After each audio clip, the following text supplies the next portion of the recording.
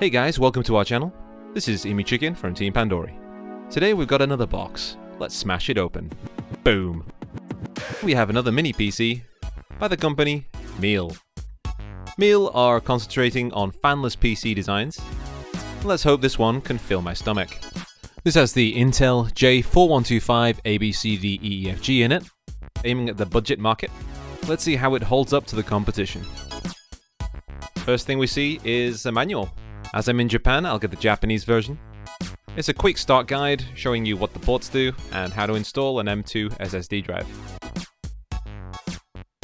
At the size of a calculator, it's slightly heavy. 2 stickers on the top, easy to remove.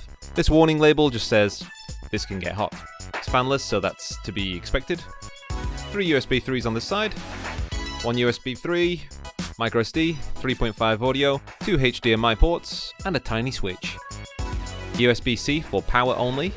At the end, 1 gigabit network port. Kensington. On the back, 2 holes for a mounting plate, which can be found in the box. Here. Power adapter, USB-C, 2 amp, 12 volt at 24 watts. I'll be using the US style plug. And screws for the mounts. Nothing else. For today's size comparison, we will use a PlayStation 3 pad. I'm sure you've used one of these before. It looks a bit like this. Doctor Who in the jungle with the specs. We've seen a few systems with the same chip this year. This one differs from the rest by being rather small, good connectivity, fanless, and also having an extra M.2 slot. We can add an NVIDIA 1060 if we needed to. Exterminate! Exterminate! We could place the unit next to the monitor, and it looks quite smart. If we have VESA mount holes, we could hook it to the back of a monitor. Tidy. When you first boot, you'll be asked a few questions. Select your hand baggage. And then refuse Skynet. This will keep you safer in the years to come. We've got Windows 10 Pro, updated to 20H2, running on 8GB DDR4 single channel. We'll use Ninite as always to download our free applications. And then go shopping on the AliExpress. Oh, that looks good. Oh man. Flippin' heck. LibreOffice works just fine. Get your kids doing the homework. Or if you want to do some accounting in something like Excel. Or YouTube in 4K. This is hooked up to the Ethernet network. If you're multitasking while streaming 4K, it will slow down. You could also use this PC to run Netflix. And yeah, might watch this tonight. Sounds great. A few benchmarks. The scores sit where it should for this chipset. Great news. Crystal disk mark with Shizuku. With no malware to report. We had no issues with the Bluetooth. Used this 8-bit DOE controller. It worked fine in both Windows and Batocera. We'll do some game testing now on Steam. First one, Among Us.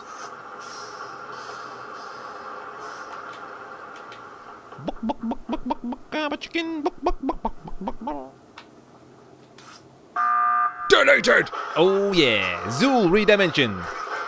Full 60 FPS at 1080p.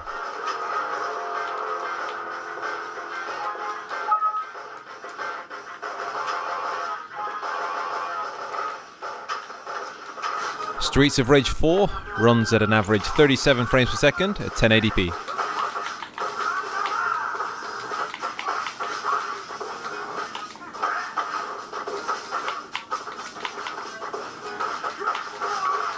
Now for the super modern 3D games, here's Quake. We're looking at around 40 to 50 frames per second. That's at 1080p. And there seems to be a slight bit of controller delay, but that may be the game itself. At 720p, Team Fortress 2 gets around 30 to 40 FPS average. The onboard GPU becomes a bottleneck for the system.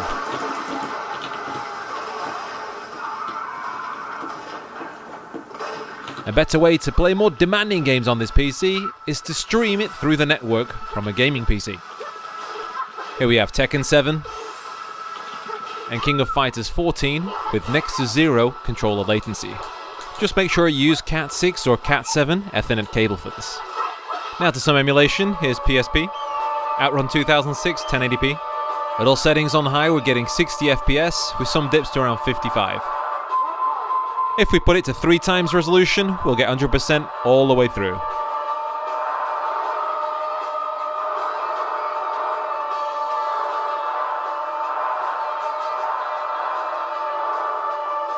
Same for Tekken 6, 3 times resolution, perfect.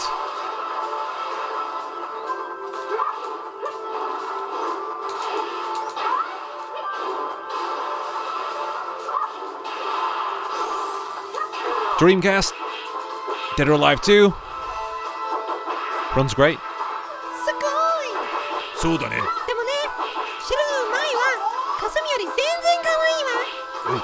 After stressing the machine with all the games, here are the temperatures. And as expected, it is a little higher than active cooling. The BIOS is fairly comprehensive. Lots of options here to choose from. And from here we can choose to boot from a USB hard drive. I installed Batocera to a USB hard disk. We'll select that here. And off we go to retro gaming heaven. Batocera can be seen as a front end to all of your games. And today we will plug the Pandora magazine. It's totally free and links are down below. From Emu Chicken and Dave Perry's list, Speedball 2, Commodore Amiga.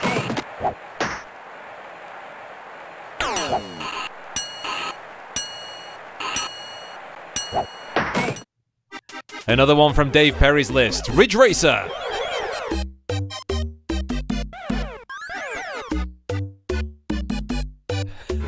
Ha ha ha! Ridge Racer! Matt Damon.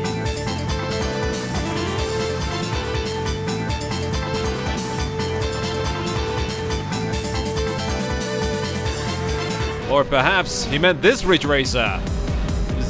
Ridge Racers for the PSP. This is on 1080p, skip frame with the checkpoint right ahead.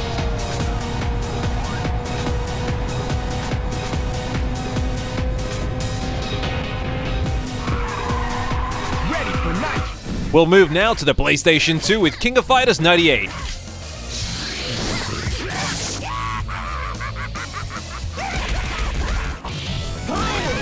King of Fighters Maximum Impact. This machine struggles with 3D games for the PlayStation 2. Here's a game from Matt's list. Marvel vs. SNK? No. Marvel Capcom 2. Yes. Come on.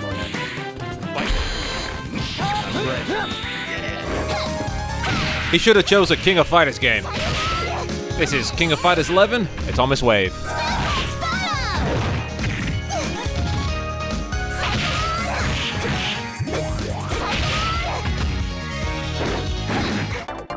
From Dajoho's list, Mario Kart 8 for the Super Nintendo.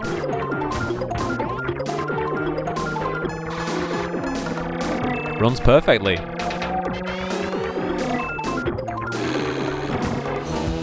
Bit of Mario Kart 64.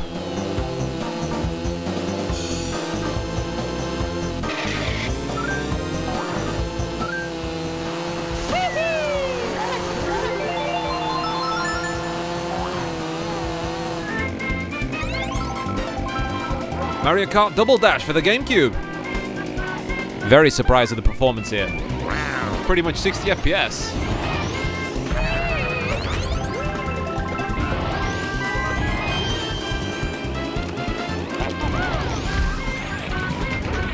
Now for the worst Mario Karts. Wii indeed, Wii. Hold your Wii for a Wii. Yeah, that was a thing. Look it up.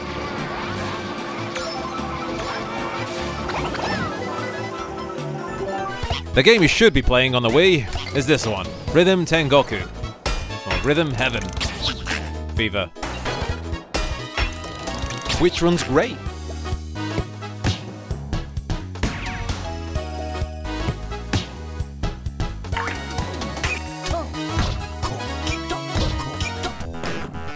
From Retro Game Corpse's list, Doom! I still love the vanilla Doom a lot, but Claustrophobia 1024 is probably my favorite mod. This one will put you in very small maps that are super cramped and just full of mayhem. I love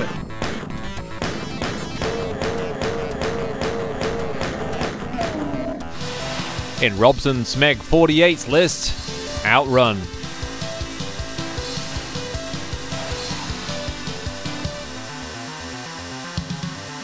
This game runs flawlessly on MAME. Then if you configure them, you can use a wheel controller.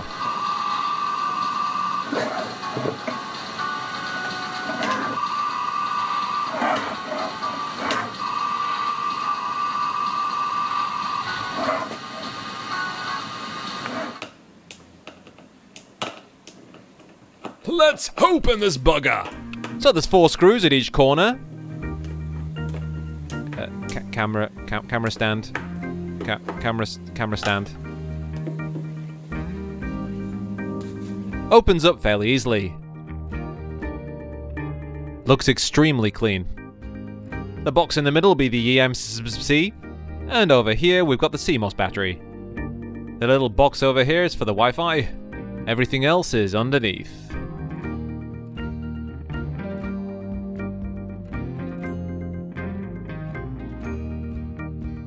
There are a few additional screws to make sure it's tight, and the CPU can expel the heat out of the case. At the very top we've got the M2 slot. We can use that for the eGPU if we wish, or an additional SSD. 2 boxes underneath that will be the memory, and then this large green thing with gunk on it, that'll be the CPU. I'd like to see a bit more gunk on that. Now to the pros and cons. Silent, small, stylish, and with decent connectivity options. On the flip side, a little expensive, and the case does get hot. Maybe it needs more goo. While we peruse a bucket of lobsters, who is this for? It's a decent family PC. Windows is responsive, and if you had this under your TV, it'd be a great little box to accompany it. You could stream AAA titles from your gaming PC, and you'd be good. If you wanted to attach a fast graphics card to this, you could via eGPU. But it'd cost you. In conclusion, we actually like this product. As it's stylish, you do pay a little bit extra, but Apple users have been doing this for years. Before we leave, I want to thank all our patrons. Thank you for sticking around. The new Pandori is on its way. It's being written as we speak. Anyway, if you enjoyed this video, please hit like, subscribe, and I'll catch you in the bops. Bye! So, what do I think of the J4125 chip? Well, I think it's probably the best chip that you can get in a sub $200 mini PC.